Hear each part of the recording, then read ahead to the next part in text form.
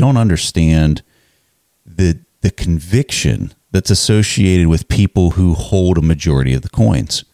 It's not like that you have these fringe people that have a small position size that have this insane level of conviction.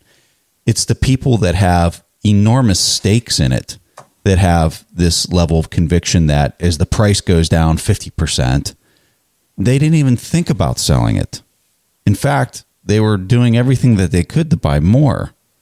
And so if you look at the amount of coins that have been issued through the protocol, and you take a percentage of that, of those coins, what percent of it is held by people with this deep, ridiculous conviction that are deep in the money and really aren't even fazed by a 50% drop?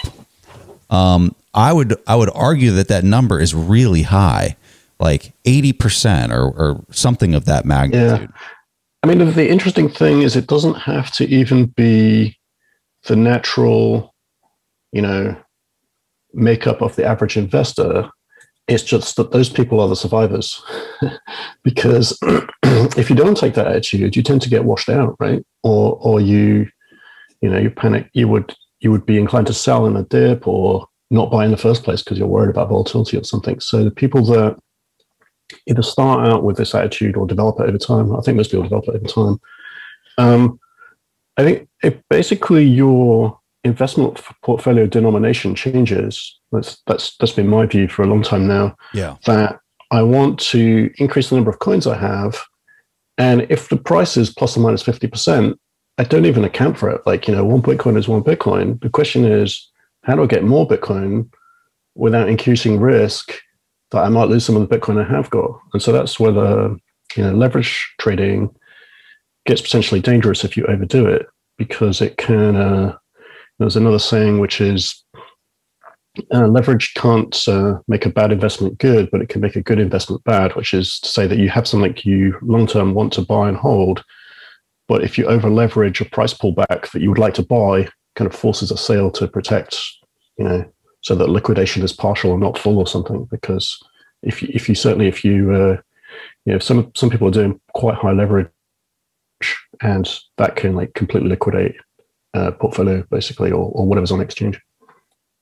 Yeah, maybe to add on I totally agree with the point you made earlier about the holders with vision and great conviction. They're the great holders. They are the holders you like to see in Bitcoin. And it's funny, I tweeted that the other day and got a lot of hate for that people who cannot afford or cannot stand the volatility, they shouldn't be there. They shouldn't position themselves into a position that they can be shaken out against their will, and we all know those people. That let's look at last 2 months when the price was 57,000, 60,000. I know personally a lot of people who entered the market, but who I could tell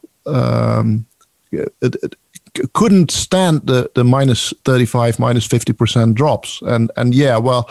So when it happened, they chickened out within a month, within 2 months, and that was really a lot of people. I from on chain, I guessed about $20 billion was lost by people who bought the month before.